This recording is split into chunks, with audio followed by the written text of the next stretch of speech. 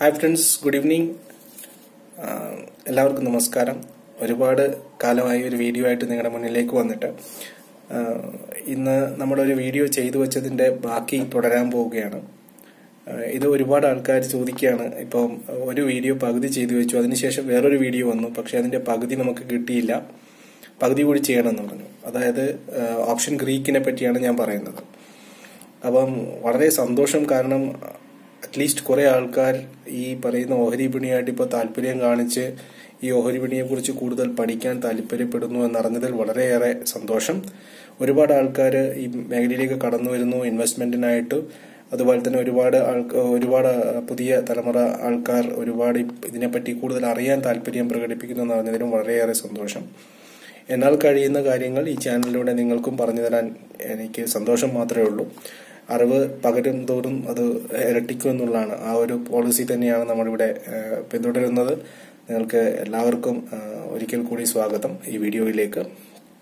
അതുപോലെ തന്നെ നിങ്ങൾ നൽകുന്ന പ്രോത്സാഹനം, അതാണ് നമ്മുടെ അടുത്ത മോട്ടിവേഷൻ, അല്ലെങ്കിൽ അടുത്ത ലെവലിലേക്ക് നമ്മളെ പോകാൻ പ്രേരിപ്പിക്കുന്നത്. അടുത്ത കൂടുതൽ വീഡിയോസ് പ്രിപ്പയർ ചെയ്യാൻ നമ്മളെ പ്രേരിപ്പിക്കുന്നത് നിങ്ങൾ തരുന്ന ഇതേപോലുള്ള പ്രോത്സാഹനമാണ്.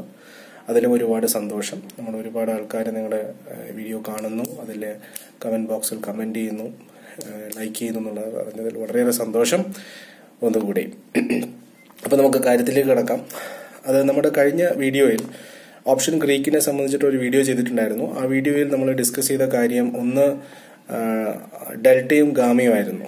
അതിൽ ഡെൽറ്റയെ പറ്റി പഠിച്ചു, ഗാമയെ പറ്റി പഠിച്ചു. വിശദമായിട്ട് തന്നെ ഒരു വേർഡിൽ ഞാൻ അതൊന്ന് പറയാം. ഡെൽറ്റ എന്ന് പറയുന്നത് നമ്മുടെ ഒരു പെർസെന്റേജ് ചേഞ്ച് നിങ്ങളുടെ സ്റ്റോക്ക് പ്രൈസിൽ ഉണ്ടാകുമ്പോൾ എത്ര പെർസെന്റേജ് ചേഞ്ചസ്, അല്ലെങ്കിൽ ₹1 ചേഞ്ചസ് നിങ്ങളുടെ സ്റ്റോക്ക് പ്രൈസിൽ ഉണ്ടാകുമ്പോൾ അത് എത്ര പൈസയുടെ വ്യത്യാസമാണ് നിങ്ങളുടെ ഓപ്ഷൻ പ്രീമിയത്തിൽ ഉണ്ടാക്കാൻ പോകുന്നത് എന്നുള്ളതാണ് ഡെൽറ്റ മെഷർ ചെയ്യുന്നത്. അതുപോലെ തന്നെ ഗാമ മെഷർ ചെയ്യുന്നത് ഡെൽറ്റയുടെ സ്പീഡാണ്, ആക്സിലറേഷൻ ആണ്. അതായത് ഒരു പെർസെന്റേജ് ചേഞ്ചസ് നിങ്ങളുടെ ഓപ്ഷൻ പ്രീമിയത്തിൽ ഉണ്ടാകുമ്പോൾ, സ്റ്റോക്ക് പ്രൈസിൽ ഉണ്ടാകുമ്പോൾ എത്ര വേഗത്തിലാണ് നിങ്ങളുടെ ഗാമയിൽ ചേഞ്ചസ് ഉണ്ടാകുക, എത്ര പെർസെന്റേജ് ചേഞ്ചസ് ആണ്, എത്ര വേഗത്തിലാണ് ഗാമയിൽ ചേഞ്ചസ്, ഡെൽറ്റയിൽ ചേഞ്ചസ് ഉണ്ടാകുക എന്നുള്ളതാണ് ഗാമ മെഷർ ചെയ്യുന്നത്. അപ്പൊ ഈ രണ്ട് ഓപ്ഷൻ ഗ്രീക്കിനെ പറ്റി വിശദമായിട്ട് ആ വീഡിയോ ചെയ്തിട്ടുണ്ട്. കാണാത്തവർ ആ വീഡിയോ ഒന്നുകൂടി കാണുക. വളരെ ഡീറ്റെയിൽ ആയിട്ട് ഞാൻ ആ വീഡിയോയിൽ ആ കാര്യങ്ങൾ പറഞ്ഞിട്ടുണ്ട്. അപ്പൊ അതുപോലെ തന്നെ ഓപ്ഷൻ ട്രേഡ് ചെയ്യുന്നവർക്കായാലും ഇന്ന് പറയാൻ പോകുന്ന മൂന്നാമത്തെ ഓപ്ഷൻ ഗ്രീക്ക് ആയിട്ടുള്ള വിഗയെ പറ്റിയാണ്.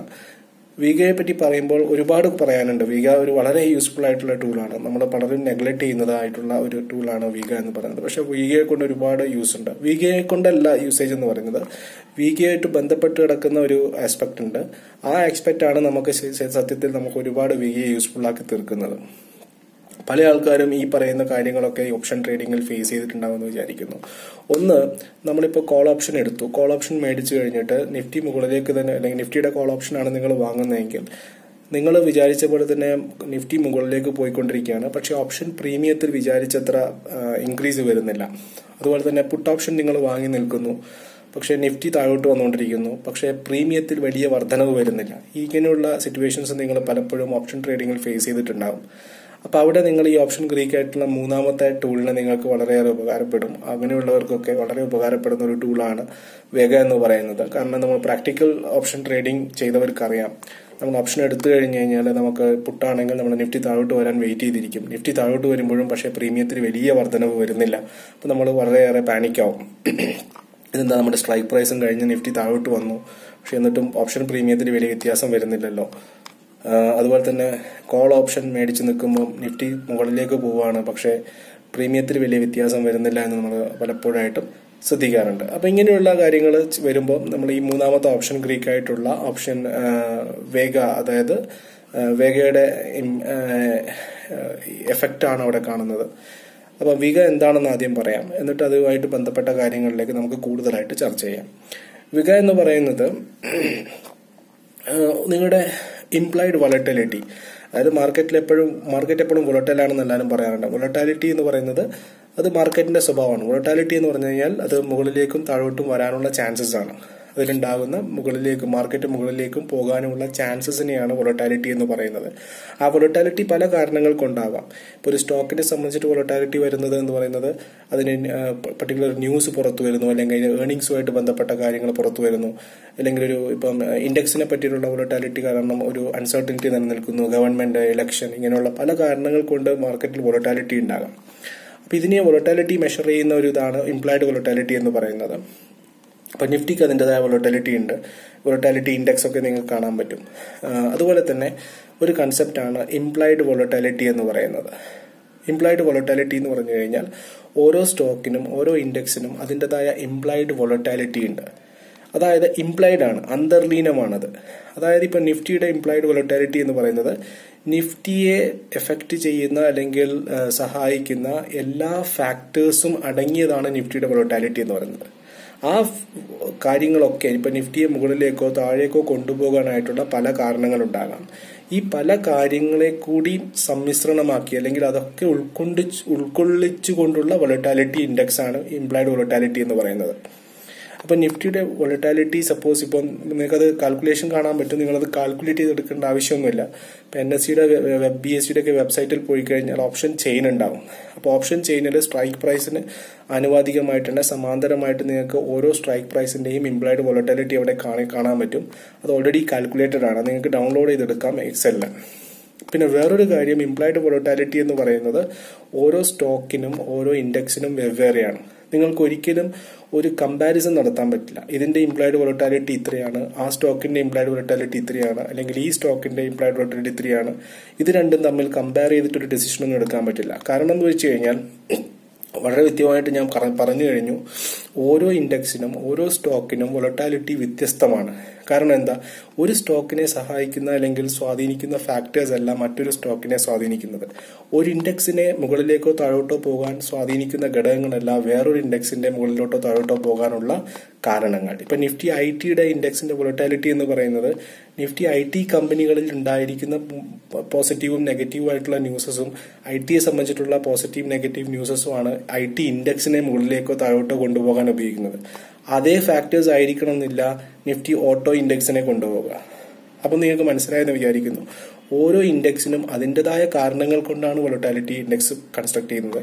അതുപോലെ തന്നെ ഓരോ സ്റ്റോക്കിനും അതിൻ്റെതായ വൊളറ്റാലിറ്റി ഇൻഡെക്സ് ഉണ്ട്.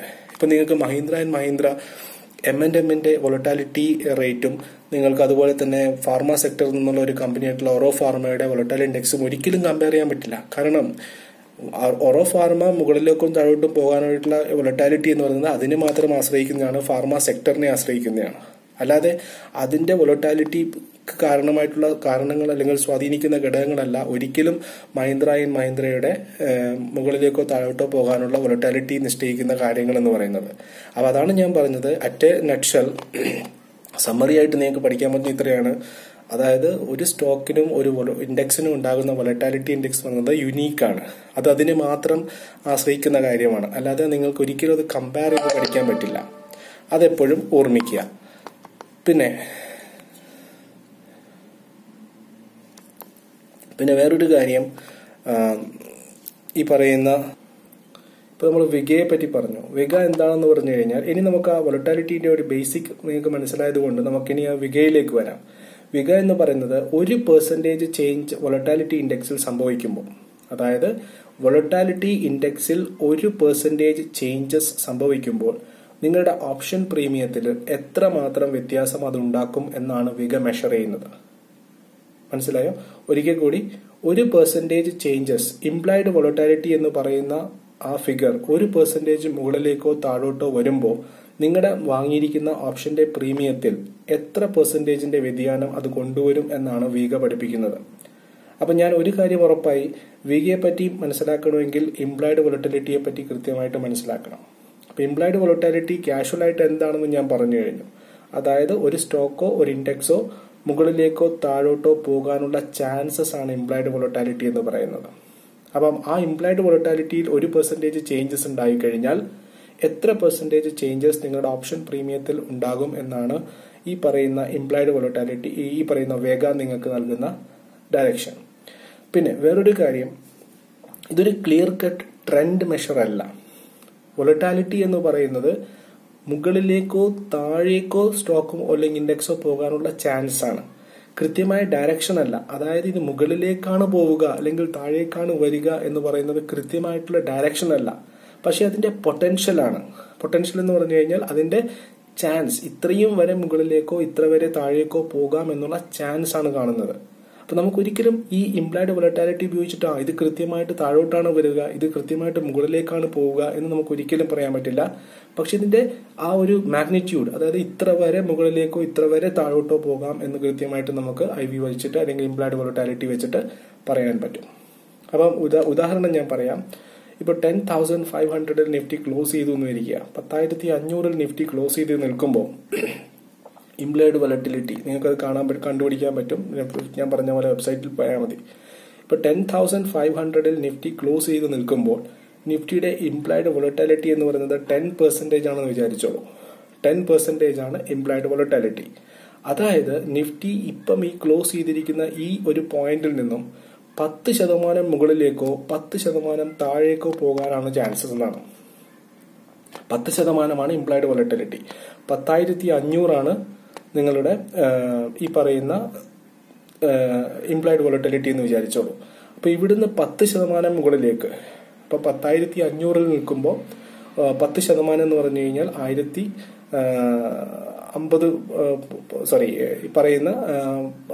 150 പോയിന്റ് മുകളിലേക്കോ അല്ലെങ്കിൽ 150 പോയിന്റ് താഴേക്കോ, അതാണ് നിഫ്റ്റിയുടെ റേഞ്ച് എന്ന് പറയുന്നത്. ഉദാഹരണം പറയാം, 100 ആക്കി എടുത്തോളൂ, കാൽക്കുലേഷൻ കോംപ്ലിക്കേഷൻ ആക്കണ്ട, 100 ആക്കി എടുത്തോളൂ. ഇപ്പൊ നിഫ്റ്റി 100 പോയിന്റിലാണ് ക്ലോസ് ചെയ്തിരിക്കുന്നത്. അപ്പൊ നിഫ്റ്റിയുടെ വോളറ്റാലിറ്റി ഇൻഡെക്സ് 10% വിചാരിച്ചോളൂ. 10% എന്ന് പറഞ്ഞു കഴിഞ്ഞാൽ നിഫ്റ്റി ഈ പറയുന്ന 100 എന്ന പോയിന്റിൽ നിന്നും 10% വരെ മുകളിലേക്കും 10% വരെ താഴോട്ടും പോകാനുള്ള ചാൻസസ് ആണ്. അതായത് 100-ൽ നിന്ന് 100ന്റെ 10% എന്ന് പറഞ്ഞു കഴിഞ്ഞാൽ 10 രൂപ. അപ്പൊ 10 രൂപ, 110 രൂപ വരെയും അതുപോലെ തന്നെ താഴോട്ട് 90 രൂപ വരെയും പോകാനുണ്ട്. അതായത് നിഫ്റ്റിയുടെ റേഞ്ച് എന്ന് പറയുന്നത് 90 മുതൽ 110 വരെയാണെന്ന് നമ്മൾ പറയും.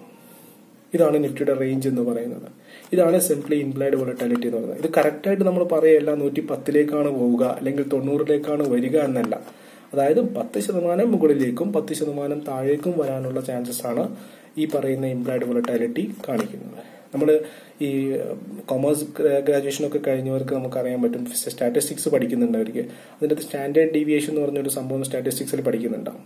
ഈ സ്റ്റാൻഡേർഡ് ഡീവിയേഷൻ പഠിക്കുന്നത് അപ്പോൾ നമ്മൾ മനസ്സിലാവില്ല, ഇവിടെയാണ് അതിന്റെ യൂസേജ് എന്ന് പറയുന്നത്. അതായത് ആ പെർട്ടിക്കുലർ സ്റ്റാൻഡേർഡിൽ നിന്നും ഇത് എത്രമാത്രം ഡീവിയേറ്റ് ചെയ്ത് പോകാം. ഇപ്പൊ 1.72 അല്ലെങ്കിൽ 0.92 എന്ന് പറഞ്ഞു കഴിഞ്ഞാൽ സ്റ്റാൻഡേർഡിൽ നിന്നും 0.92 വരെ ഡീവിയേറ്റ് ചെയ്യാനുള്ള ചാൻസസ് ഉണ്ട്. അതുപോലെ തന്നെ വോളറ്റാലിറ്റി ഇപ്പോഴുള്ള ഈ പെർട്ടിക്കുലർ പോയിന്റിൽ നിന്നും മുകളിലേക്ക് ഇതുവരെയോ അല്ലെങ്കിൽ താഴേക്ക് ഇതുവരെയോ വോളറ്റൈൽ ചെയ്യാനുള്ള ചാൻസസ് ഉണ്ടെന്നാണ് പറയുന്നത്. ഇംപ്ലൈഡ് വോളറ്റാലിറ്റി മനസ്സിലായെന്ന് വിചാരിക്കുന്നു. ഒരു സ്റ്റോക്കിനെ സംബന്ധിച്ചിട്ടും അങ്ങനെ ആയിരിക്കാം ഇംപ്ലൈഡ് വോളറ്റാലിറ്റി. ഇംപ്ലൈഡ് വോളറ്റാലിറ്റിയെ പറ്റി പറയുന്നതെന്ന് വെച്ചാൽ ഇതിപ്പോൾ ക്ലോസ് ആയിട്ട് നമ്മൾ ട്രാക്ക് ചെയ്ത് കഴിഞ്ഞാൽ മാത്രമേ മനസ്സിലാവുകയുള്ളൂ. ഇത് ദിവസം നമുക്കത് ട്രാക്ക് ചെയ്തെടുക്കേണ്ടി വരും. അല്ലാതെ നിങ്ങൾക്ക് വോളറ്റാലിറ്റി കൂടുന്നുണ്ട് കുറയുന്നുണ്ട് നമുക്ക് പറയാൻ പറ്റില്ല. കാരണം ഇന്നുണ്ടാകുന്ന വോളറ്റാലിറ്റിയും നാളെ ഉണ്ടാകുന്ന വോളറ്റാലിറ്റിയും എൻറ്റയർലി ഡിഫറെന്റ് ആയിരിക്കും. അപ്പോൾ ഓരോ ദിവസത്തെ വോളറ്റാലിറ്റി നിങ്ങൾക്ക് ക്ലോസ് ആയിട്ട് ട്രാക്ക് ചെയ്ത് കഴിഞ്ഞാൽ മാത്രമേ എത്രമാത്രം വോളറ്റാലിറ്റി കൂടുന്നുണ്ട് കുറയുന്നുണ്ട് എന്ന് പറയാൻ പറ്റും. പക്ഷെ ഇത് ഒരുപാട് ഡയറക്ഷൻ നിങ്ങൾക്ക് സാധാരണയായിട്ട് ഓപ്ഷൻ ട്രേഡിൽ സഹായിക്കും ഒരുപാട് ഡിസിഷൻസ് എടുക്കാൻ. ഇനി 2-3 കാര്യങ്ങൾ ഇതിനെപ്പറ്റി ഞാൻ പറയാം. അതായത് ഇമ്പോർട്ടന്റ് ആയിട്ടുള്ള കാര്യം, ഇംപ്ലൈഡ് വോളറ്റാലിറ്റി ഏറ്റവും കൂടുതൽ വർക്ക് ചെയ്യുന്നത് ഈ പറയുന്ന at the money കോൺട്രാക്റ്റിലാണ്. At the money contract എന്ന് പറഞ്ഞു കഴിഞ്ഞാൽ ഇപ്പൊ 10,500 നിഫ്റ്റി നിൽക്കുമ്പോൾ അത് ഏറ്റവും കൂടുതൽ ഇംപ്ലൈഡ് വോളറ്റാലിറ്റി വെച്ച് നിങ്ങൾക്ക് ട്രേഡ് ചെയ്യാൻ ഉപയോഗിക്കുക, അല്ലെങ്കിൽ അതിന് ഏറ്റവും കൂടുതലായിട്ട് ഇംപ്ലൈഡ് വോളറ്റാലിറ്റി വർക്ക് ചെയ്യുക 10,500ന്റെ തന്നെ സ്ട്രൈക്കിലായിരിക്കും, അല്ലെങ്കിൽ 10,450, 10,550 അറ്റ് ദ മണി. നമ്മളിപ്പോൾ എവിടെയാണോ നിഫ്റ്റി ഇപ്പം നടന്നുകൊണ്ടിരിക്കുന്നത് അതിനടുത്തുള്ള ഏറ്റവും അടുത്തുള്ള സ്ട്രൈക്കുകളിലാണ് ഇംപ്ലൈഡ് വോളറ്റാലിറ്റിയുടെ എഫക്ട് ഏറ്റവും കൂടുതൽ കാണുക. പിന്നെ ഞാൻ നേരത്തെ പറഞ്ഞതുപോലെ ഇതൊരിക്കലും മാർക്കറ്റിന്റെ ഡയറക്ഷൻ അല്ല നൽകുന്നത്, ഇതിന്റെ മാർക്കറ്റിന്റെ പൊട്ടൻഷ്യലാണ് നൽകുന്നത്. ഇത്ര വരെ മുകളിലേക്കോ താഴോട്ടോ പോകാമെന്നുള്ള ഡയറക്ഷനാണ് നൽകുന്നത്, ഒരു മാഗ്നിറ്റ്യൂഡാണ് നൽകുന്നത്. ഇതുവരെയാണ് ഇതിന്റെ ഡയറക്ഷൻ എന്ന് പറയുന്നത്. ഇത് വെച്ച് നമുക്ക് റിസ്ക് റിവാർഡ് ഫിക്സ് ചെയ്യാം. അതായത് ഇതുവരെയാണ് ചാൻസ്.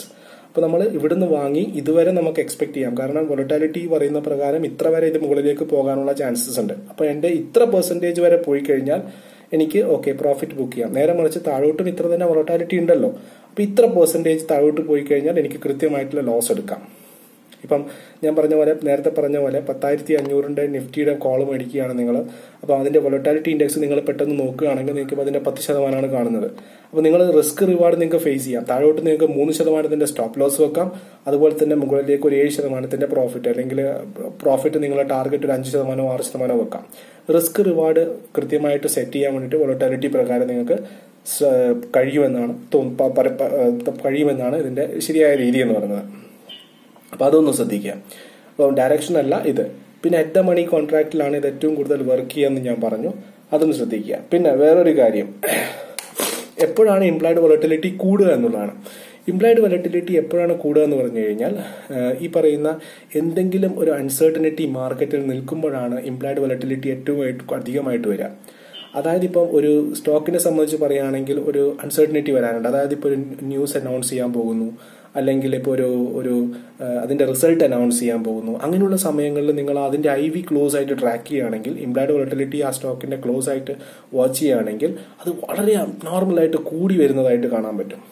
വളരെ കൂടുതലായിട്ട് വേണം. എങ്ങനെയാണ് ഇത് കൂടുന്നത്? ഇപ്പോൾ ഒരു അൺസർട്ടനിറ്റി ആയിട്ടുള്ള ഈ റിസൾട്ട് വരാൻ പോകുന്നു, പാനിക് ആയിട്ടുള്ള അങ്ങനെ എന്തെങ്കിലും ഒരു കാര്യം നടക്കാൻ പോകുന്നുണ്ടെങ്കിൽ ഒരുപാട് ആൾക്കാർ അത് വൈ ചെയ്യും. അതിന്റെ കോളും പുട്ടും ഒക്കെ വൈ ചെയ്യും. അപ്പോൾ ഡിമാൻഡ് കൂടുമ്പോൾ സ്വാഭാവികമായിട്ട് പ്രൈസ് കൂടും. പ്രൈസ് കൂടുമ്പോൾ അതിന്റെ വൊളറ്റാലിറ്റിയും കൂടും. ഈവൻ കുറെ ആൾക്കാർ അത് വാങ്ങാൻ പോകുന്നു, കുറെ ആൾക്കാർ വാങ്ങാൻ പോകുമ്പോൾ സ്വാഭാവികമായിട്ട് ഡിമാൻഡ് കൂടുന്നു. ഡിമാൻഡ് കൂടുമ്പോൾ നിങ്ങൾക്ക് ഇക്കണോമിക്സിന്റെ തിയറി അറിയാം, ഡിമാൻഡ് കൂടുമ്പോൾ പ്രൈസും കൂടുന്നു എന്നുള്ളത്. അപ്പോൾ പ്രൈസ് കൂടുമ്പോൾ സ്വാഭാവികമായിട്ട് വൊളറ്റാലിറ്റിയും കൂടും. അപ്പൊ അങ്ങനെ ഒരു അൺസർട്ടനിറ്റി നിൽക്കുന്ന സമയത്ത് ഇംപ്ലൈഡ് വൊളറ്റിലിറ്റി വളരെയേറെ കൂടുന്നതായിട്ട് നിങ്ങൾക്ക് കാണാൻ പറ്റും. 2014 ഇലക്ഷന്റെ സമയത്ത്, ഇലക്ഷന്റെ റിസൾട്ട് വരുന്നതിന്റെ തൊട്ട് തലേന്ന് നിഫ്റ്റിയുടെ വൊളറ്റാലിറ്റി എനിക്ക് ഇപ്പോഴും ഓർമ്മയുണ്ട്, 40 മുകളിലൊക്കെ പോയിരുന്നു. അതായത് 40% വ്യത്യാസമാണ് വരാൻ പോകുന്നത്. ആൾക്കാർ ഇങ്ങനെ പൊസിഷൻ എടുത്തുകൊണ്ടിരിക്കുക, കോളും പുട്ടും വാങ്ങിക്കൊണ്ടിരിക്കുകയാണ്. അപ്പം വൊളറ്റാലിറ്റി ഇങ്ങനെ കൂടിക്കൊണ്ടിരിക്കുകയാണ്. അവിടെ ശ്രദ്ധിക്കേണ്ട ഒരു കാര്യം, ഇംപ്ലൈഡ് വൊളറ്റിലിറ്റി ആ അൺസർട്ടനിറ്റി ഇവന്റ് വന്നു കഴിഞ്ഞു. ഓക്കെ, ആ ഇവന്റ് വന്നു കഴിഞ്ഞു കഴിഞ്ഞാൽ പിന്നെ ഡ്രാസ്റ്റിക് ആയിട്ടുള്ള ഡിക്രീസ് ആണ് ഇംപ്ലൈഡ് വൊളറ്റിലിറ്റിയിൽ എപ്പോഴും റിഫ്ലക്ട് ചെയ്യുക. ആ ഇവന്റ് വന്നു, ഇപ്പം ഇലക്ഷന്റെ റിസൾട്ട് വന്ന ദിവസത്തെ അന്നത്തെ മാർക്കറ്റിന്റെ മൂവ്മെന്റ് നോക്കൂ. റിസൾട്ട് വന്നുകൊണ്ടിരിക്കുമ്പോൾ മാർക്കറ്റ് വൊളറ്റൈൽ ആയിരുന്നു. അത് വന്നു കഴിഞ്ഞതിന്റെ പിറ്റേന്ന് മുതൽ മാർക്കറ്റിന്റെ മൂവ്മെന്റ് ഇല്ല. കോളം പുട്ടും വാങ്ങി വെച്ചവരിങ്ങനെ ഇരിക്കുകയാണ്. മാർക്കറ്റിൽ മൂവ്മെന്റ് ഇല്ല. കാരണം എന്താ? ആ വൊളറ്റാലിറ്റി സ്റ്റീപ്പായിട്ട് റെഡ്യൂസ് ആയി. വോളറ്റിലിറ്റി സ്റ്റീപ്പായിട്ട് റെഡ്യൂസ് ആകുമ്പോൾ പ്രൈസ് ഡ്രാസ്റ്റിക് ആയിട്ട് താഴോട്ട് വന്നുകൊണ്ടിരിക്കുക. ഓപ്ഷന്റെ പ്രീമിയം ഒക്കെ മെൽട്ട് ആയിക്കൊണ്ടിരിക്കുകയാണ്. സെക്കൻഡ് ബൈ സെക്കൻഡ് 150, 200 ഉണ്ടായിരുന്ന പ്രീമിയം വന്ന് താഴെ വന്ന് 75, 60, 50 രൂപയൊക്കെ നിൽക്കുകയാണ്. അപ്പോൾ ആൾ പറയുന്നു, നമ്മൾ വിചാരിച്ച പോലെ തന്നെ നടന്നു, പക്ഷെ മാർക്കറ്റ് കയറുന്നില്ല. ഓപ്ഷന്റെ പ്രീമിയം, ഈവൻ മാർക്കറ്റ് കയറുന്നുണ്ടെങ്കിൽ പോലും ഓപ്ഷന്റെ പ്രീമിയം ഇത്തിരി വലിയ വ്യത്യാസം വരുന്നില്ല. ദാറ്റ് മീൻസ് ഇംപ്ലൈഡ് വോളറ്റിലിറ്റി അവിടെ കുറവാണ്, കുറഞ്ഞുകൊണ്ടിരിക്കുകയാണ്. വോളറ്റാലിറ്റി കുറഞ്ഞുകൊണ്ടിരിക്കുമ്പോൾ നിങ്ങൾക്ക് ഒരിക്കലും മാർക്കറ്റിൽ പ്രൈസ് മൂവ്മെന്റ് കിട്ടില്ല. അപ്പൊ ഇവിടെ നമ്മൾ സാധാരണയായിട്ടൊരു തിയറി ഉണ്ട് സ്റ്റോക്ക് മാർക്കറ്റിൽ. ഇംപ്ലൈഡ് വോളറ്റിലിറ്റി കൂടി നിൽക്കുമ്പോൾ സെല് ചെയ്യണമെന്നാ പറയാം. ശ്രദ്ധിക്കുക, ഇതൊരു പ്രൊഫഷണൽ തിയറിയാണ്. ഇംപ്ലൈഡ് വോളറ്റിലിറ്റി കൂടി വരുമ്പോൾ, അബ്നോർമൽ ആയിട്ട് കൂടി വരുമ്പോൾ നിങ്ങൾ സെല്ല് ചെയ്യണമെന്നാ പറയാം. എന്ത് സെല്ല് ചെയ്യണം? പുട്ട് ഓപ്ഷൻ സെല്ല് ചെയ്യണം എന്നാ പറയാം. വൺസ് അഗെയിൻ, ഇംപ്ലൈഡ് വോളറ്റിലിറ്റി കൂടി വരുമ്പോൾ പുട്ട് ഓപ്ഷൻ സെല്ല് ചെയ്യുക, പുട്ട് ഓപ്ഷൻ റൈറ്റ് ചെയ്യുക.